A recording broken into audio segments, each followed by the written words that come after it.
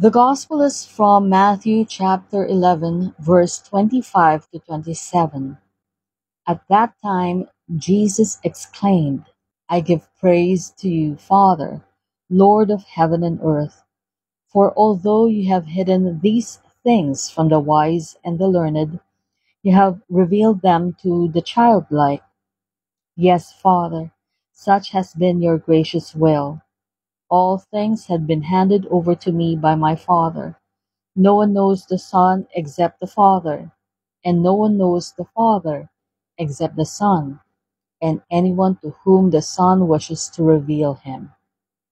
In the Gospel, Matthew reveals Jesus' prayer of gratitude to the Father for revealing his truths to the humble and childlike, while keeping them hidden from the wise and the learned.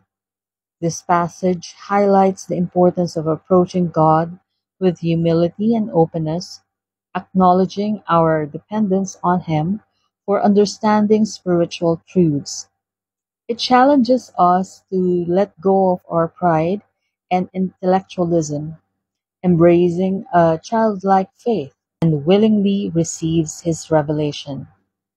May we humbly approach God, seeking His wisdom and guidance, and find rest in the knowledge that a true understanding comes from Him alone.